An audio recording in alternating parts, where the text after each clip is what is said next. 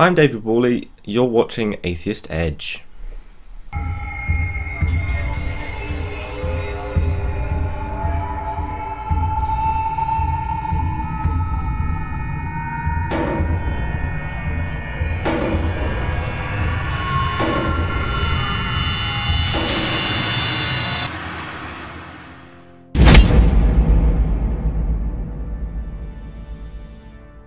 If prayer worked, ambulances would take people to churches instead of hospitals, and believers would have longer lifespans than the general population.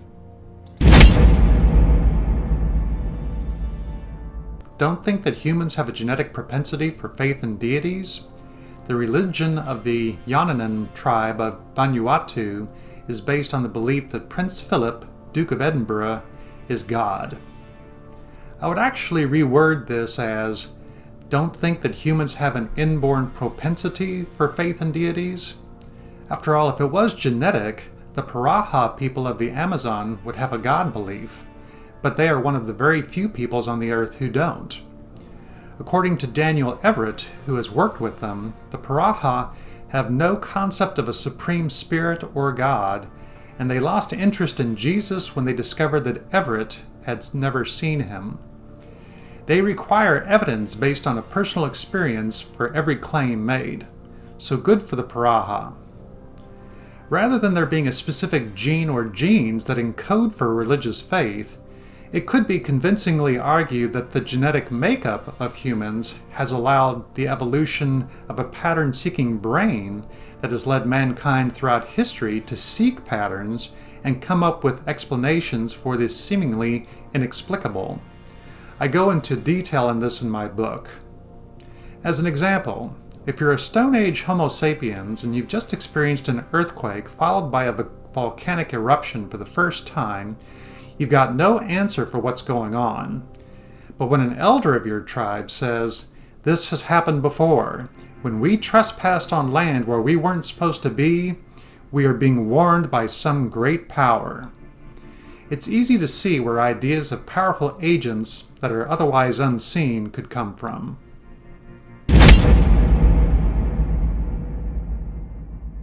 Any country that attacks Jerusalem will fall into a drought, and its people will turn into zombies.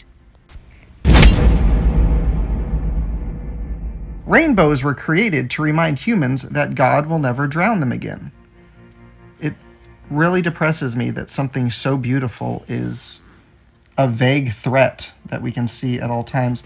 If you knew that that people were going to be such a problem that you were going to have to start over, I don't know why you wouldn't just do it right in the first place. And also, you're punishing people for the free will that you've given them.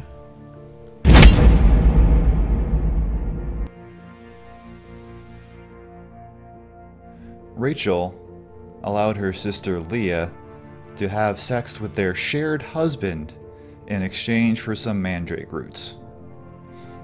Biblical family values, everybody. God instantly struck 50,070 people dead just for looking in a box.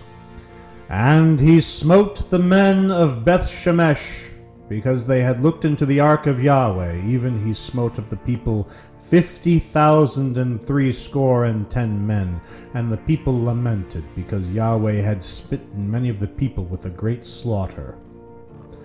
I picture an endless procession of people walking by the Ark of the Covenant, dropping dead on the spot and bodies piling up like a mountain of cordwood. Or the Ark placed on the 50-yard line of a crowded football stadium and all the spectators dropping dead at the same time. Nick Peters says, one of the first new facts of Hall's is about the incident in 1 Samuel with 50,070 people dying for looking in the ark. He pictures people lining up and all dying when they look at an event like a football stadium and everyone dying at once. Funny! I picture someone who doesn't bother reading scholarship and now agrees that the text should more accurately read 70. Of course, Hall has never been one for reading contrary thought. He has to avoid that cognitive dissonance after all.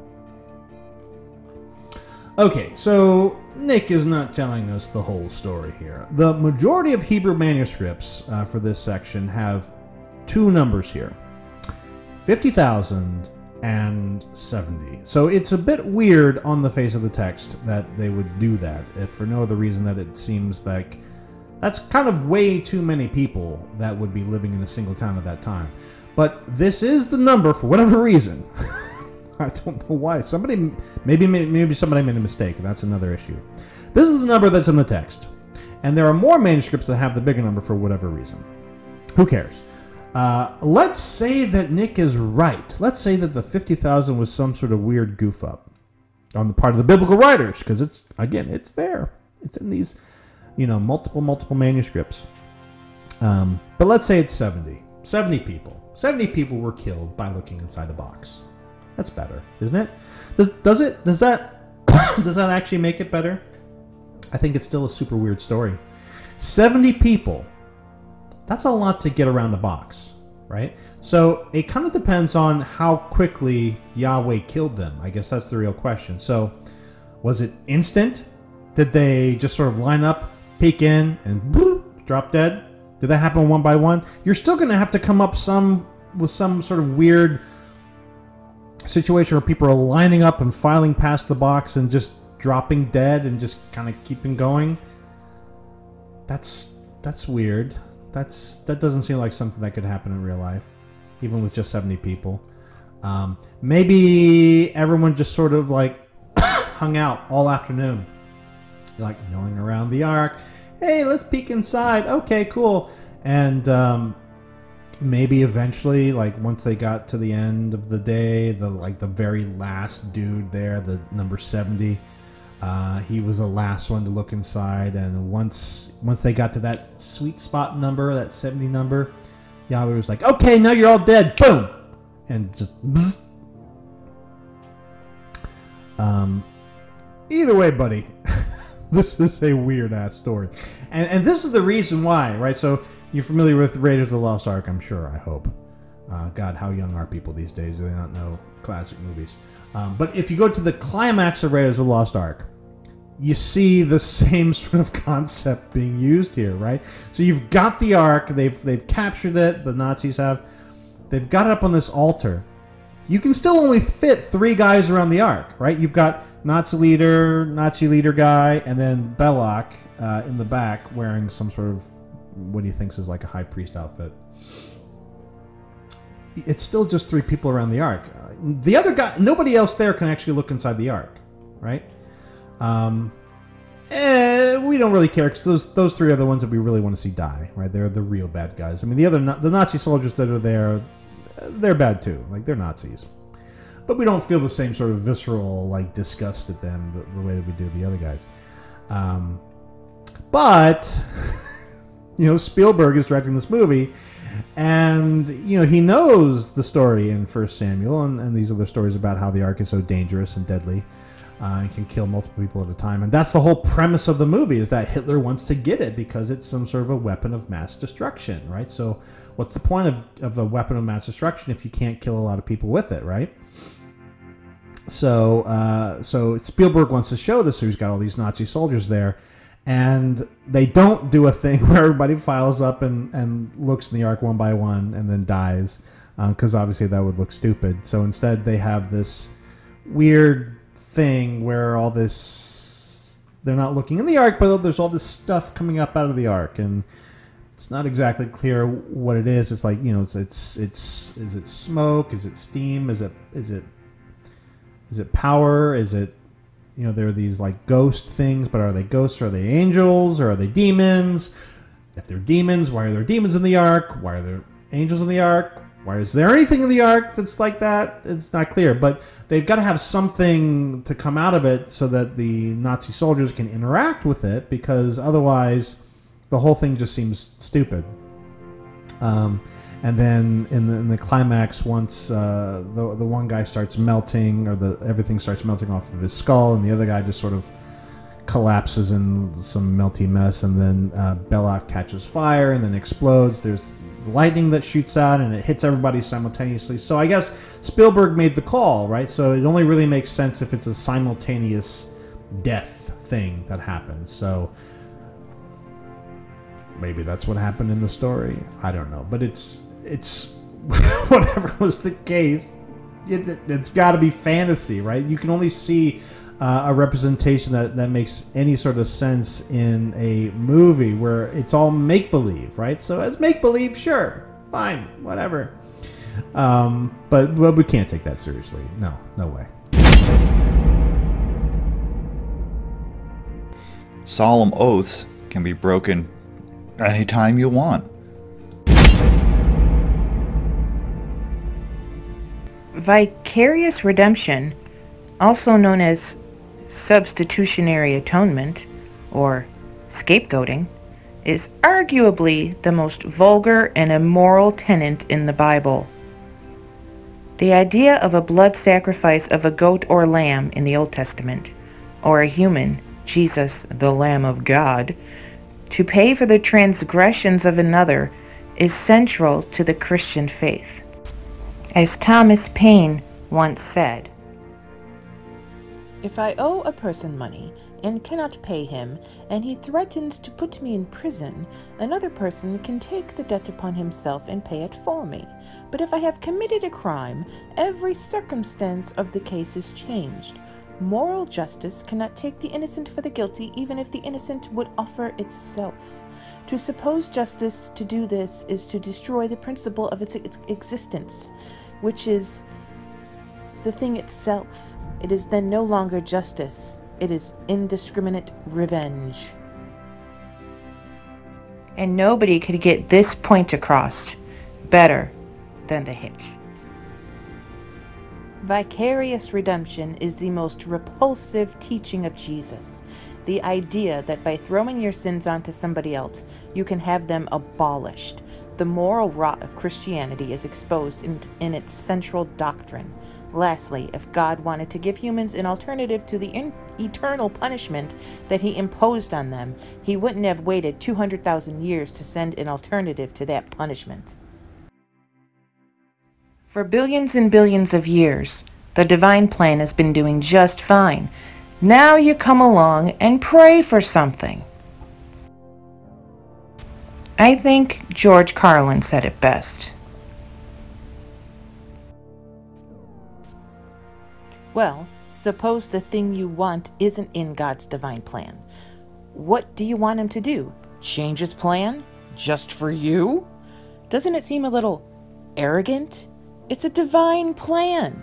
What's the use of being God if every rundown schmuck with a $2 prayer book can come along and fuck up your plan?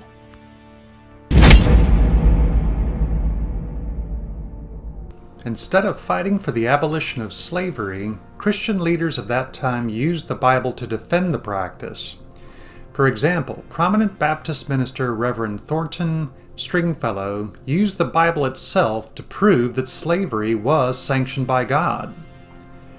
Jesus Christ put a system of measures into operation which have for their object the subjugation of all men to him as a lawgiver. At a time, too, when hereditary slavery existed in all, and after it had been incorporated for 1,500 years into the Jewish constitution, immediately given by God himself. I say it is passing strange that under such circumstances, Jesus should fail to prohibit its further existence if it was his intention to abolish it.